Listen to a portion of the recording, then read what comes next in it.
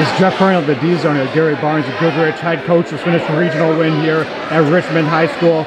It was like an hour-and-a-half drive for you guys tonight.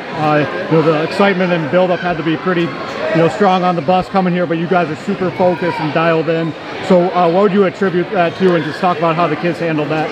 Well, we attribute a lot of our success to how we play defense. I felt if we could hold them down, and number one, their sophomore guard's legit. We tried to make his life miserable. We knew he was going to get his, but our kids played solid defense all the time. We played a good center line team Tuesday night and actually had to do the same thing. So we leave our head on defense.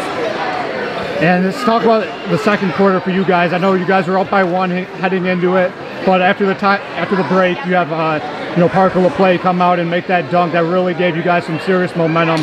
How would you describe that? Well, Parker's a handful. I mean, he's a big-time college recruit, and his little brother Jensen. So you got to give us something. In high school basketball, not everyone wants to play defense, and we wanted to be patient. We were concerned about Parker getting in foul trouble, so we were as patient as we could. But he worked so hard on the game. I was proud of him tonight.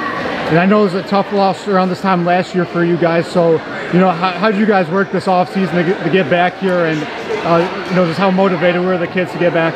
Our football team got to the state finals this year, semifinals, excuse me. Last year, the year before, they were in the finals.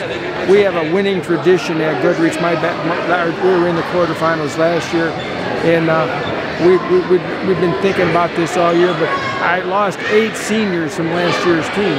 We only have 3 seniors.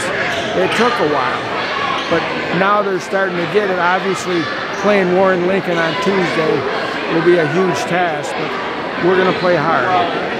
And I know you guys got Warren Lincoln on Tuesday. They won comfortably tonight. So, let's talk about some of the things you guys got to focus on for that game, and apply throughout the season to just be better for next game.